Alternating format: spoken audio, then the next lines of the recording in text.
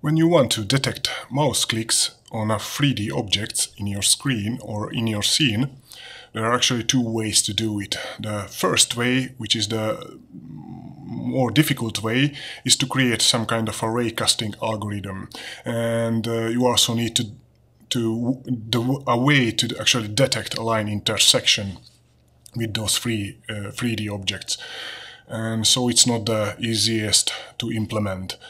And the second way, which is the easier, is to actually do color picking.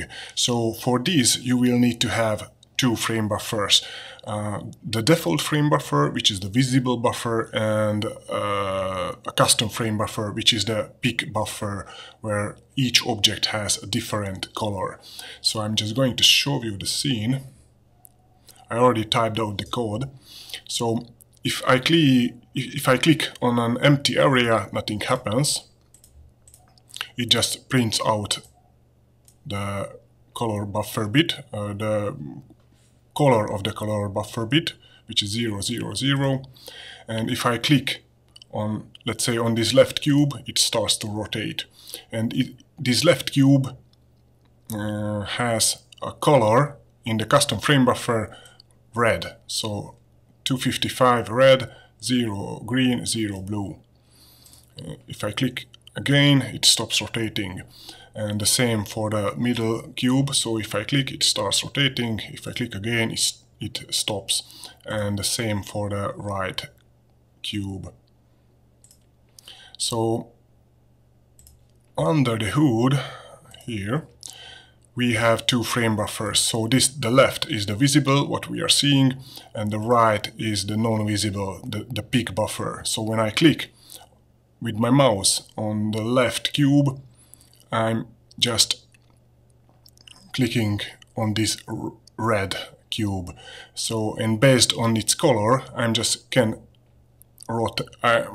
able to actually tell OpenGL to actually rotate this cube.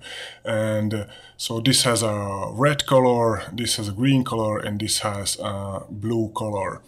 And with the same technique, using color picking, I'm still developing this mini game, which is an isometric game, and it uses Pyglet, and it also has two frame buffers, the visible buffer and the pick buffer, or where the color selection happens. So as you can see, it is now an isometric map. So if I click on one of these tiles, it just selects that tile. It draws this selection box around it. And as I said, this also uses color picking. So let me show you something. If I go to Sublime, here is the code for this isometric, and if I comment out this line, which binds the custom frame buffer, and also save it, and now run it again. Now, as you can see, each of these tiles has a different shade of gray, and based on its color I can select these tiles. So it starts with this dark gray, and it ends here with this light gray. So okay, now let me show you the code for this scene. So first of all, I created here some global variables, mouse x and mouse y, and they start at 0, 0, and also created a red rotation, boolean, false, green rotation, false, blue rotation, false, and a picker, which is also false. Then I created a mouse motion callback for GLFW, and it just sets the global mouse underscore x and mouse underscore y to the x and y position of the mouse. Here is a mouse button callback, so when I click with the mouse, so I'm using the global picker, and if the button is the left button and the action is press, I'm setting the picker to true. And the third function is the pick function. So this does actually the color picking. So here I'm using the global red rotation, green rotation, blue rotation, and the picker. And using the GL read pixels OpenGL function, it needs the mouse X and the mouse Y position. These two arguments are the width and the height of the, so we are picking only one pixel, one by one. It returns the underlying color as GL RGB, so red, green, blue, as GL unsigned byte. And here I'm printing out the colors. So if I click on this left, it prints out that this left cube in the custom frame buffer has a color of 25500, so red, green, blue. And if I click on this one, the red is 0, the green is 255, and blue is also set to 0. And if I click on the empty, in the custom frame buffer, the clear color is set to black, so it prints out 0, 0, 0. Okay, so let me uncomment this line, so it prints the data. So here we are indexing data at index 0, data at index 1, and data at index 2. If you print out the data,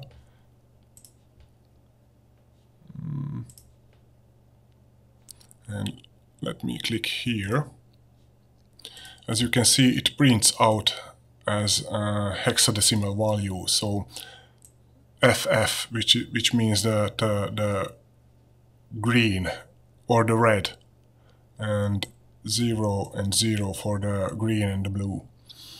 Okay, let's comment this out.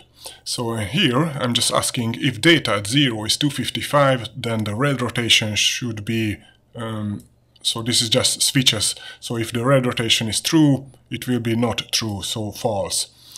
And if the data 1 is 255, the green rotation will be not green rotation. So if it is false, it will be true. If it is true, it will be false. And here, if data at index 2 is 255, then they set the blue rotation to not blue rotation. So just switch the two. And also set back the picker. So this mouse button callback sets the picker to true, and this pick function sets the picker back to false, so it only picks for one frame. Now let me take a look. Here in the vertex shader, nothing changes, but in the fragment shader I have created two new uniforms. One is the eye color, so it is a type of integer vector free, and I also created an integer type int called switcher. And if the switcher is 0, then we are drawing to the default frame buffer. Else, if the switcher is not 0, so it is 1 or 2 or anything else, then the out color will be a vector 4 of eye color.r divided by 255, the eye color.g or the green divided by 255, and the eye color.blue divided by 255. So it will put the colors between 0 and 1. And use 255.0 and here also 255.0, because otherwise it will divide it as an integer, not as a float. So here nothing's changing. Here is the cube buffer. Here is the cube indices, here is the cube VAO, and here are the textures for the cube, and here we are generating the picking texture for the custom frame buffer. So I'm called it pick texture, and bind this texture and generate a text image 2D. So as you can see, the last argument is set to none.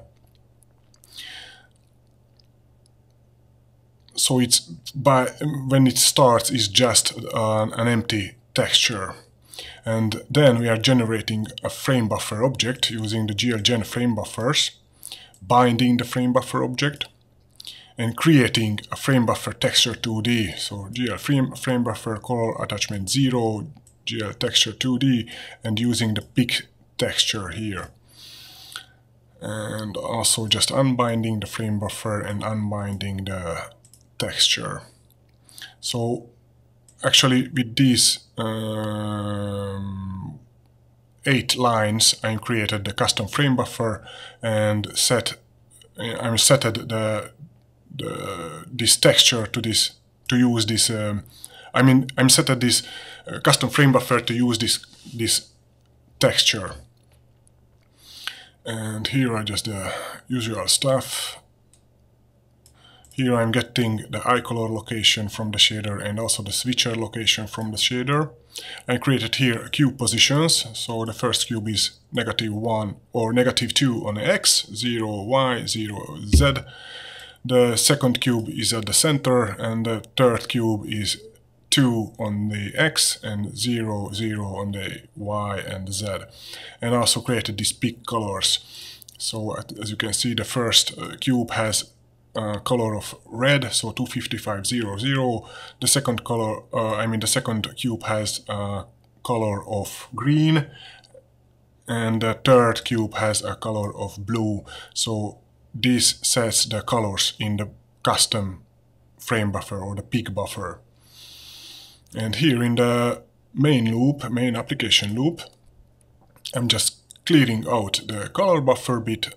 Set the clear color for the default frame buffer, clearing out the default frame buffer and the color and also the depth, creating here a rotation matrix, and here I'm setting the switcher location to 0. So when it is 0, it means it draws to the default frame buffer. So here in the shader, we are asking if switcher is 0, then out color should be the texture,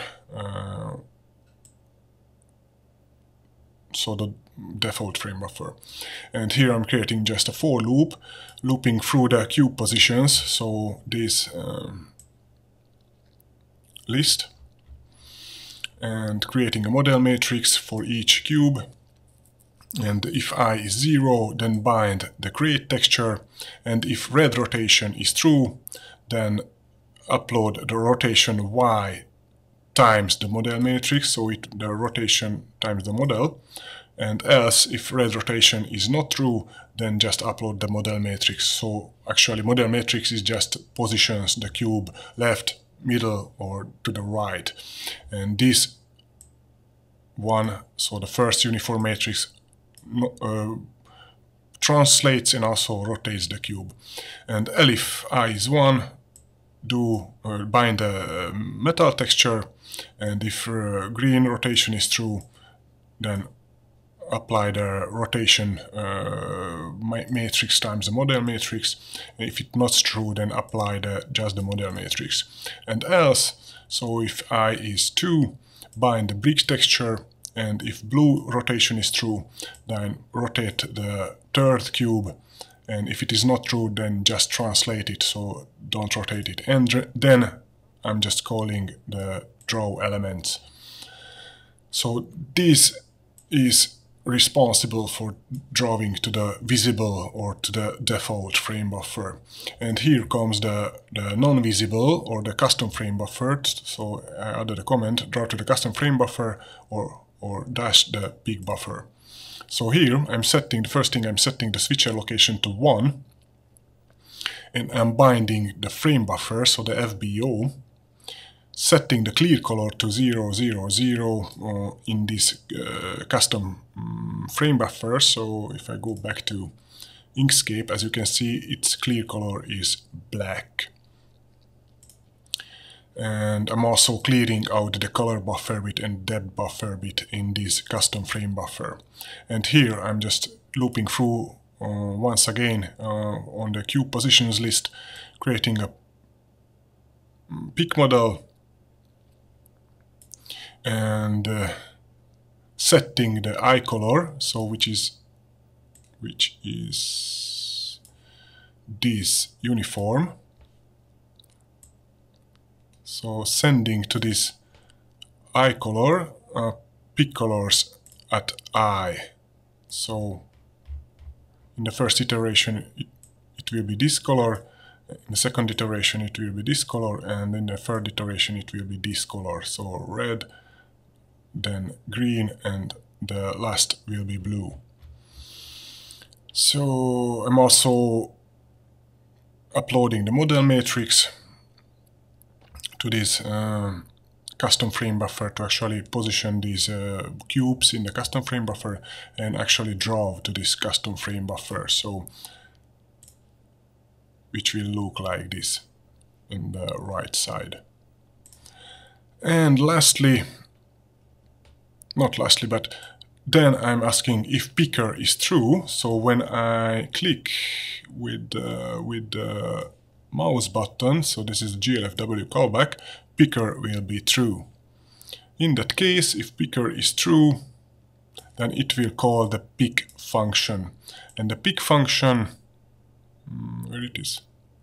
And the pick function is this one. So it just reads the pixels at mouse position, and it reads only one pixel, so its width and height is set to 1, 1, and it sets based on the returned color, it sets the red rotation or the green rotation or the blue rotation, and it also resets the picker to false, so it only runs once in one frame. So in the last line I'm just unbinding the custom frame buffer. So this is how you can do easily mouse picking using OpenGL. And this technique is also applicable in PyGlet if you want to use inside PyGlet.